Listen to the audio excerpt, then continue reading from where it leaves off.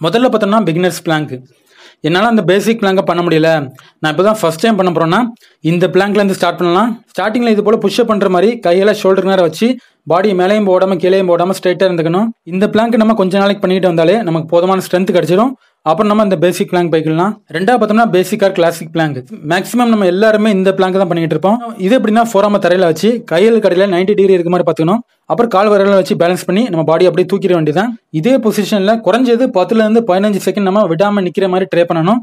அப்புறம் கேப் விட்டு ஒரு 3 செட் பண்ணலாம். மூணாவது பார்த்தோம்னா ஷோல்டர் டேப்ஸ். இதுவும் அதே போல புஷ்அப் பண்ற மாதிரி கைகளை ஷோல்டர் நேரம் தரையில நல்லா அழுத்தி வச்சுக்கணும்.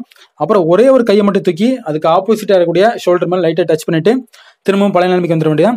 அப்புறம் இன்னொரு கை இப்படியே மாற்றி பண்ணணும். இந்த ஒர்க் அவுட் நம்ம ஆப்ஸ், அதாவது வயிறை மட்டும் டார்கெட் பண்ணாமல் நம்ம ஷோல்டர் அப்புறம் ஹேண்ட் பவர் அதிகரிக்க கூட ரொம்ப யூஸ்ஃபுல்லாக இருக்கும். அப்புறம் நாலாவது பார்த்தோம்னா சிங்கிள் லெக் பிளாங்க்.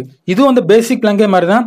கைகளை 90 டிகிரி ஆங்கிள் இப்படி வச்சு ஸ்ட்ரைட்டாக நடக்கணும். ஒரே ஒரு வித்தியாசம் தான், அந்த பேசிக் பிளாங்க்ல நம்ம 2 காலை பேலன்ஸ் பண்ணி பண்ணோம் இல்லையா, இதுல ஒரே ஒரு காலை மட்டும் அலைக்கா தூக்கி இன்னொரு கால் மேல வச்சிட வேண்டியதான். நார்மலா பிளாங்க் நம்ம 2 கால்ட்டே பண்ண முடியாது. இப்போ ஒரு காலை தூக்கி வைக்கிறதுனால செம்ம எஃபெக்டிவ் ஆயிரும். அண்ட் ஃபைனலா பார்த்தோம்னா மவுண்டைன் கிளைம்பர்ஸ்.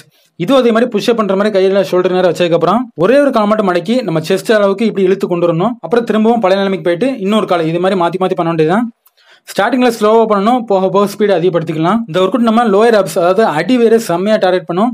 அது மட்டும் இல்லாமல் நம்ம பாடி வெயிட்டை ரொம்ப நேரமா பேலன்ஸ் பண்ணி நிற்கிறனால நம்ம ஷோல்டர் அப்புறம் ஹேண்ட் பவர் அதிகரிக்கும், ரொம்ப யூஸ்ஃபுல்லாக இருக்கும். அவ்வளோதான். இந்த வீடியோ முடிச்சுன்னா லைக் பண்ணுங்க, உங்க ஃப்ரெண்ட்ஸ் அண்ட் ஃபேமிலிக்கு ஷேர் பண்ணுங்க, உங்க ஃபீட்பேக்கை கமெண்ட் பண்ணுங்க, மறக்காம நம்ம சேனலை சப்ஸ்கிரைப் பண்ணுங்க.